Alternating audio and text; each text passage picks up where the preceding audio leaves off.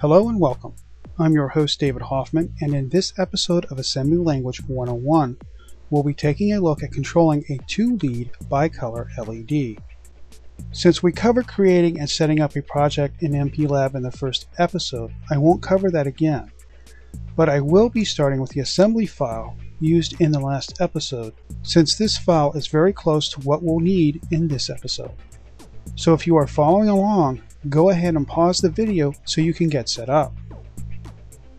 Okay, so BiColor LEDs actually have two LEDs in them, with their leads connected opposite each other. So when the anode of the LED is connected to positive and the cathode to negative, we get one color. And when the LED is connected with the opposite polarity, we get another color. So let's go ahead and wire up the BiColor LED to the microcontroller. For this, you'll need a BiColor LED, a resistor in the area of 390 ohms, and a short length of wire. First, insert the LED near the RA0 and RA1 pins on your microcontroller or the Mini 28A. Next, connect the resistor to RA0 and the other end of the resistor to the anode of the LED.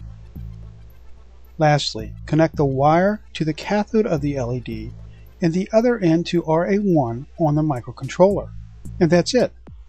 Okay, so there are three states we need to code for to correctly operate the LED, and they are color 1, color 2, and off. Let's begin by getting rid of all the code we don't need. So we can get rid of these lines here,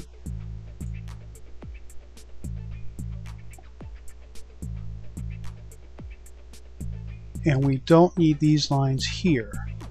Okay, we'll keep the rest of the code since we'll be using most of it, and just modify things as we need to.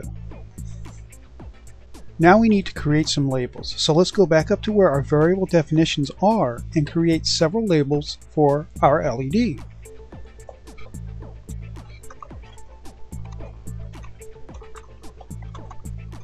The first label we've named LED1_AN and assigned it to port A, bit 0. The second label is defined as LED1_CA and is assigned to port A, bit 1. Alright, now we need to create the three subroutines that will control the LED for us.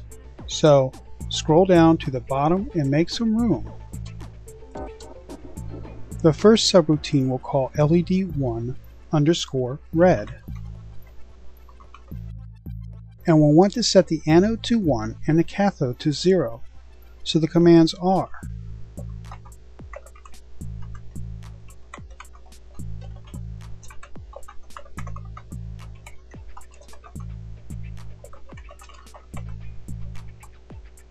the next routine we'll call LED1_green, and the code here is the opposite of that for LED1_red.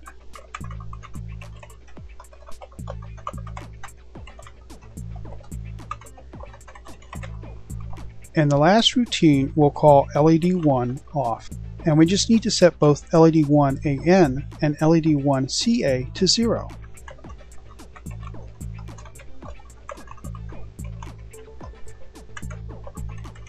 Now we just need to call our routines in order and make sure we pause long enough between each change so we can see it.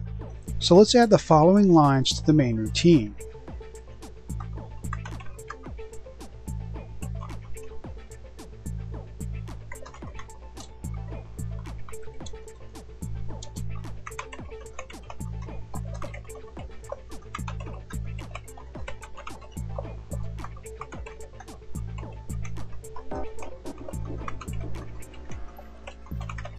Okay, that completes the code, so we just need to compile and then program the microcontroller.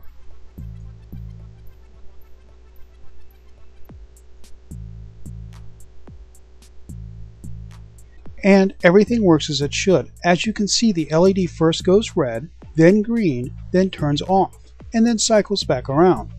Adding more LEDs is as simple as connecting them up and adding the subroutines to control them. but be mindful of the maximum current draw for the microcontroller as well as the port. And in the case of the 16F882, the maximum current draw for the MCU is 95 milliamps, and for the port it's 90 milliamps.